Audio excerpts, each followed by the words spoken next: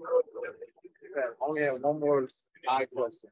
When you were in Augusta, was that at a golf thing when you were watching with the family with the ball thing? Oh, no, I was at the Peach Jam, the high school basketball tournament. Okay. Yeah. Just wanted to clarify. Yeah. Nah, I wish I could have. I'd love to go to that course. I've never had a chance or the time to go down there, but no, I was with my family. My kids play ball, man, so I was down there with my son. Um, extra work got in or Nah, I mean it was typical Suns training camp practice. A lot of competition drills today. We put a lot of emphasis on breaking down our defense a bit. Pop taught me a long time, or taught all of us a long time ago about whole, part, whole. You just throw a bunch at them to start as far as concepts and environments and schemes, almost to the point of overwhelming, and then break it down into parts as you go along and then bring it back together. And I remember the stress of dealing with that in that program because it was like, man, it was a lot. I was only 2 years out of college and you're sitting there trying to figure out like all the vocabulary and different languages and then the concepts.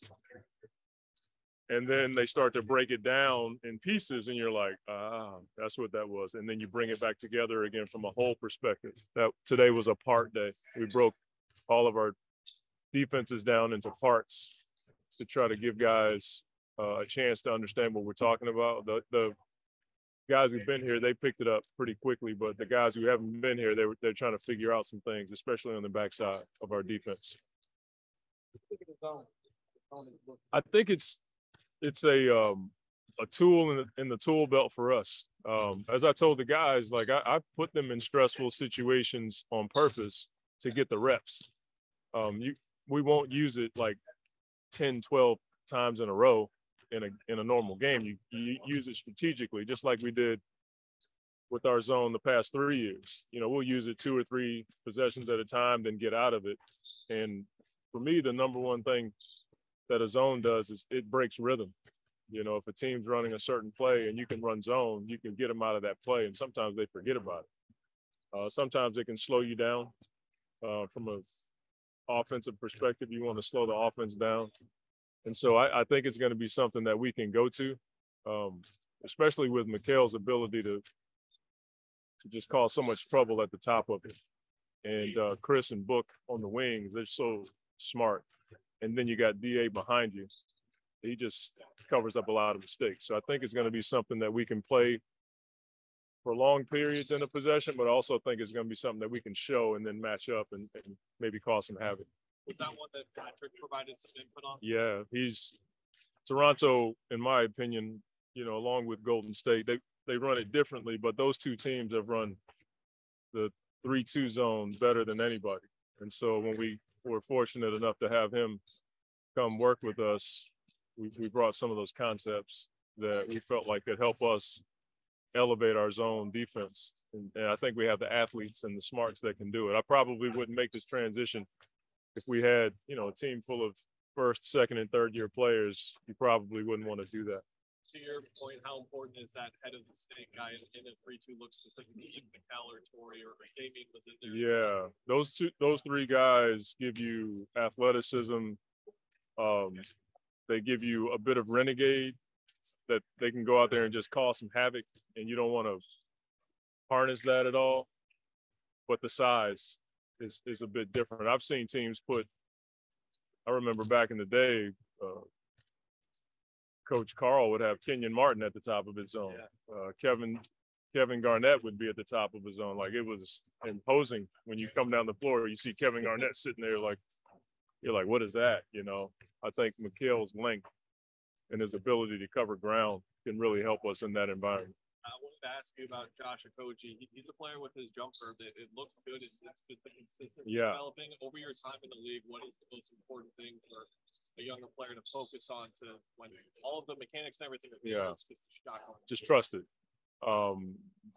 It's been proven that that's the one thing that you can improve is your shot. You know, there are guys who come into the league and they can't defend, and 10 years later they still can't defend. You know, but most guys come into the league, even if they had a shooting deficit, that's the one thing we know that you can improve. And he's got good mechanics. He's pretty consistent. Now it's the ability to carry over the work to the floor without thinking about it. And that's what the elite guys do. They don't think about it. They just do what they do. When you're trying to build consistency, you have to adopt that mentality. When Mikal was talking about Josh, you referred to him sort of as a ball hawk and said instinctually Mikal is playing defense sometimes and he doesn't see guys with his same instincts, but Josh is one of those guys. Do you see the same? Yeah, I do. He has a bit of renegade in him. You know, I keep using that word, but that's the only thing that I can say respectfully without ending up on one of these deals. He can go for steals but cover ground. Sometimes when a guy goes for a steal, he'll pull himself out of position. You know, you'll go for a steal to gamble and then you're out of the play. Josh has that ability like Mikal and Torrey where he can go for a steal but keep himself in the play.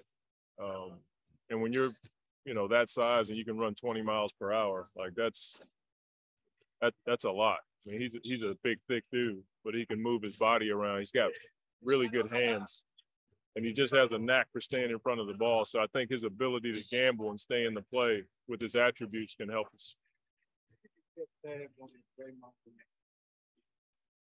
Yeah, I mean, I've seen it.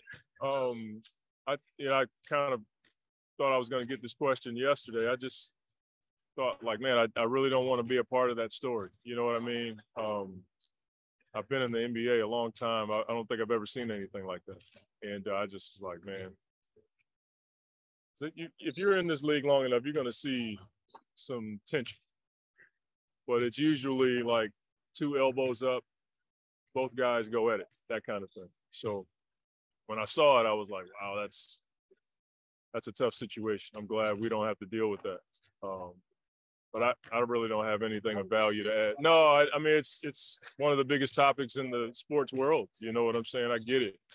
I felt bad for both parties. I've been around Draymond. I know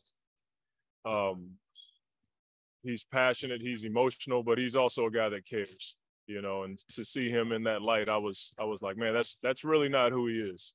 I worked with him on the Olympic team, and that's not the guy that I know, you know. And they have a really good culture there.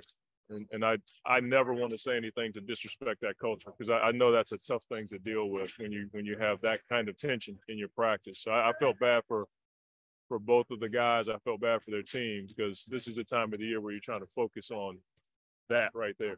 You know, the last thing you want is a distraction. You were on the Knicks, and that's epic battle. Yeah. In practice with their rivalry. Never came to that level. There were some physical situations at times, but it was always, controlled. There was a level of respect, even though things got heated. I was always on the short end of the stick. I was about 215 back then, so I was just trying to stay out of harm's way. But that team was a team that was contending, so everything was focused on basketball. Even when it got heated, it quickly flipped back to competing. And I think that's something that's a skill when you can, you know, be emotional but get back to competing. It's an NBA skill. What I'm looking at in the league now is like so many players are emotional and they can't get out of it. You know, the ability to be emotional because it's a part of you, but get back to competing, I think is a big time skill. And it's something that I learned when I came into the league. It's okay to show emotion, but get back to the game. What do you attribute that to nowadays, this generation of kids versus that? I don't know. It's hard to say. I'm not qualified to make those kinds of assessments. It's just a different day. Doesn't mean it's bad. It's just different.